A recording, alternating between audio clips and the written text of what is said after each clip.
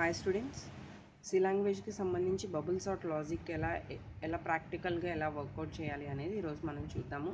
So దీనికి సంబంధించి bubble sort ఎలా వర్క్ అవుతుంది, దాని అల్గోరిథం ఏంటి అనేది నేను థియరిటికల్గా ఎక్స్ప్లెయిన్ చేసిన లింక్ కూడా నేను మీకు ప్రొవైడ్ చేస్తున్నాను, వీడియో లింక్. అది ఓన్లీ థియరీ. ఇక్కడ ఏంటంటే నేను ప్రాక్టికల్గా మీకు వీడియోలో టోటల్ ప్రోగ్రామ్ అనేది ఎలా ప్రాక్టీస్ చేయాలి అనేది నేను మీకు చూపిస్తాను. సో ఒకటే ప్రోగ్రామ్, ఒకటే లాజిక్తో మనం అల్గోరిథమ్స్ డెవలప్ చేయాలని ఏం లేదు. ఎవరి లాజిక్, ఎవరి అల్గోరిథం వాళ్ళది. అయితే ఇక్కడ బబుల్ సార్ట్కి సంబంధించి మనం స్వాపింగ్ యూజ్ చేస్తూ టూ నెంబర్స్ని కంపేర్ చేసుకుంటూ సార్టింగ్ అనేది మనం పెర్ఫామ్ చేస్తూ ఉంటాం. అలానే ఇక్కడ ఫంక్షన్స్కి వచ్చేసరికి నన్ను చాలామంది అడిగిన డౌట్ ఏంటంటే, వాయిడ్ అనేది ఎందుకు యూజ్ చేస్తాం, సమ్ టైమ్స్ డేటా టైప్ అనేది ఎందుకు యూజ్ చేస్తామని చెప్పి అడిగారు. So that is the two types of return types, void functions and non void functions.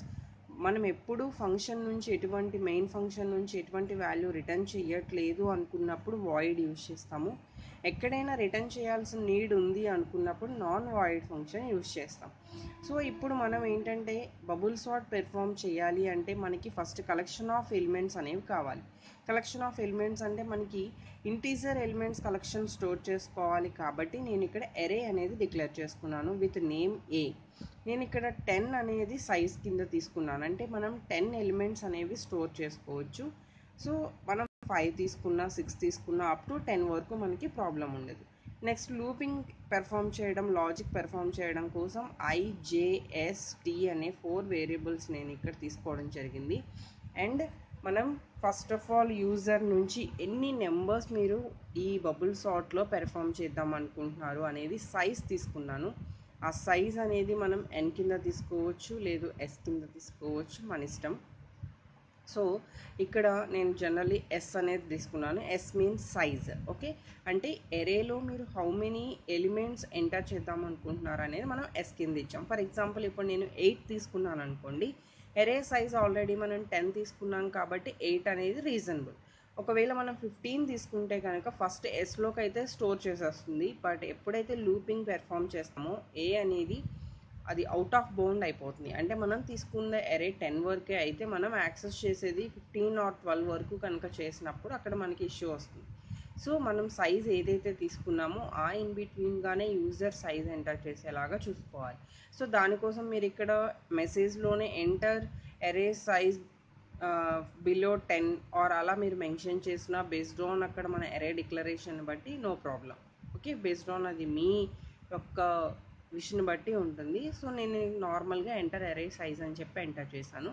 Next ఏదైతే సైజ్ ఎంటర్ చేశారో యూజర్, అన్ని ఎలిమెంట్స్ అనేవి మనం ఎంటర్ చేయమంటున్నాం. అది not only ascending order, it's maybe some in order. Okay, elements in ఆర్డర్లో enter చేసిన వాటిని మనం ఏం చేస్తున్నాము, order wise, ascending order wise మనం ఎలిమెంట్స్ని సార్టింగ్ చేస్తున్నాం by using bubble sort logic.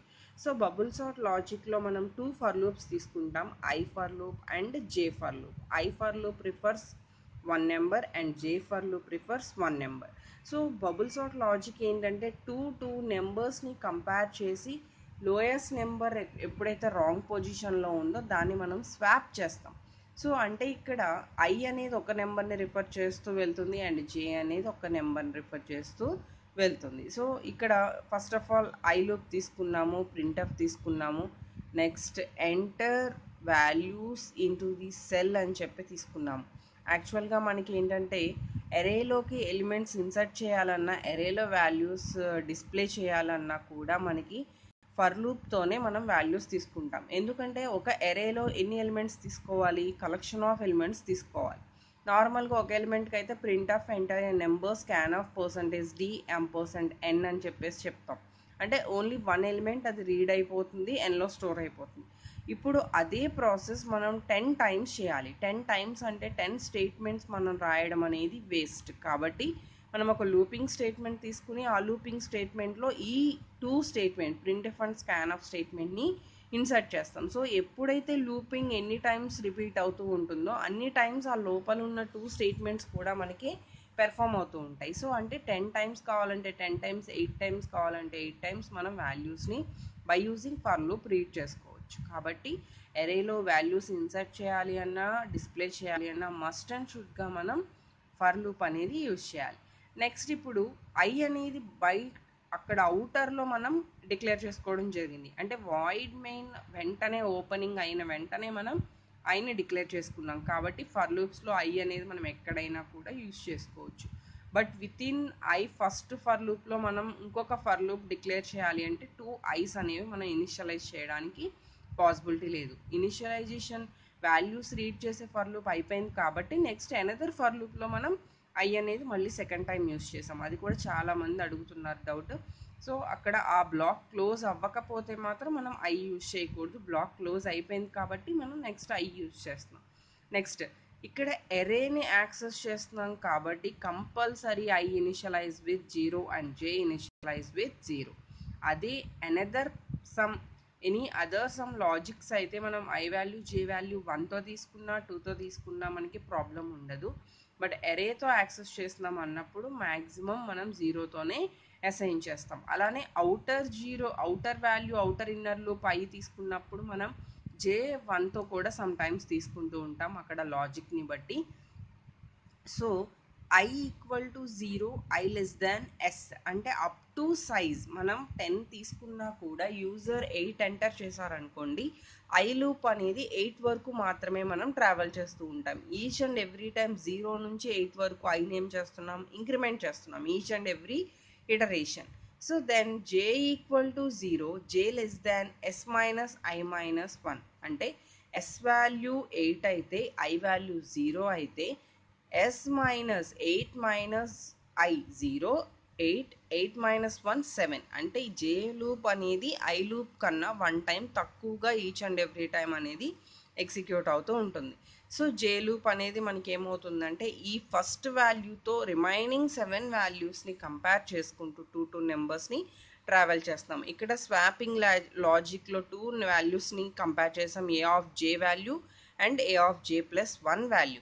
మీరు ఇక్కడ థియరిటికల్గా చూసినప్పుడు మీకు ఇంకా క్లియర్గా అర్థమవుతుంది. ఒకవేళ ఏ ఆఫ్ జే అనేది second position A of J plus 1 అనేది ఫస్ట్ పొజిషన్ అంటే ఫస్ట్ పొజిషన్లో ఉన్న వాల్యూ సెకండ్ పొజిషన్లో ఉన్న వాల్యూ కన్నా ఒకవేళ పెద్ద నెంబర్ అనుకోండి అంటే ఏ ఆఫ్ జే ప్లస్ 1 కన్నా ఏ ఆఫ్ జే అనేది బిగ్గెస్ట్ నెంబర్ అనుకోండి. సో స్మాలెస్ట్ నెంబర్ మనకి ఫ్రంట్ ఉండాలి బిగ్గెస్ట్ నెంబర్ బ్యాక్ ఉండాలి బేస్డ్ ఆన్ అసెండింగ్ ఆర్డర్. కాబట్టి ఏం చేస్తున్నాము temporary వేరియబుల్లోకి A of J value store చేసి ఏ of జేలోకి A of J plus 1 and A of J plus 1లోకి temporary variable. So simply swapping logic అనేది ఇక్కడ apply చేసాం. అలా ఈచ్ అండ్ ఎవ్రీ నెంబర్తో కూడా మనం కంపారిజన్ చేసిన తర్వాత ఫైనల్గా మనం ఎరేలో ఉన్న వాల్యూస్ని డిస్ప్లే చేస్తున్నాం విత్ ఫర్ లూప్. సో ఇక్కడ ఎంటర్ ఎరే సైజ్ ఫస్ట్ మనం తీసుకున్నాం కదా యూజర్ నుంచి ఎంటర్ ఎరే సైజ్. సో నేను ఎంటర్ ఎరే సైజ్ అని చెప్పి అడిగాను. సో యూజర్ 5 ఎంటర్ చేశారు అనుకుందాం. అంటే ఇప్పుడు యూజర్ ఎన్ని వాల్యూస్ ఎంటర్ చేయాల్సి ఉంటుంది 5 వాల్యూస్ ఎంటర్ చేయాల్సి ఉంటుంది. Enter value into the cell 0 enter value into the cell 1 2 3 4 and so on. Okay అంటే బేస్డ్ ఆన్ అవర్ ఎరే సైజ్ 8 అయితే కనుక 0 నుంచి 7 వరకు తీసుకుంటాము. అలానే 10 అయితే కనుక 0 నుంచి 9 వరకు తీసుకుంటాం. ఇక్కడ ఎంటర్ చేసే వాల్యూస్ మీ ఇష్టం ఎలాంటి వాల్యూస్ అయినా కూడా ఎంటర్ చేయొచ్చు బేస్డ్ ఆన్ అక్కడ ఇంటీజర్ యొక్క సైజుని బట్టి మనం వాల్యూస్ అనేవి ఎంటర్ చేస్తాం. సో నేను ఇక్కడ 50 30 20 10 40 అనేవి ఇన్ ఆర్డర్లో ఎంటర్ చేశాను. ఆఫ్టర్ సార్టింగ్ మనకు వచ్చిన output 10 20 30 40 50 in ascending order. So sorted ఎరే is అని చెప్పి మనం ఆ ఎరేలో ఉన్న వాల్యూస్ అన్నీ కూడా మనం ప్రింట్ చేసాం. మనకి అక్కడ యూజర్కి క్లియర్గా అర్థం అవడం కోసమే ఐ పొజిషన్ కూడా ప్రింట్ చేస్తున్నాం. అంటే enter the value into the cell 0 enter the value into the cell 1 అని చెప్పి. సో మస్ట్ అండ్ షుడ్గా మీ ప్రోగ్రామ్ని మీరు సేవ్ చేసుకోండి. సో సేవ్ చేసుకుంటే ఎప్పుడైనా అవసరమైనప్పుడు మనకి దాన్ని యాక్సెస్ చేసుకోవడానికి పాసిబిలిటీ ఉంటుంది.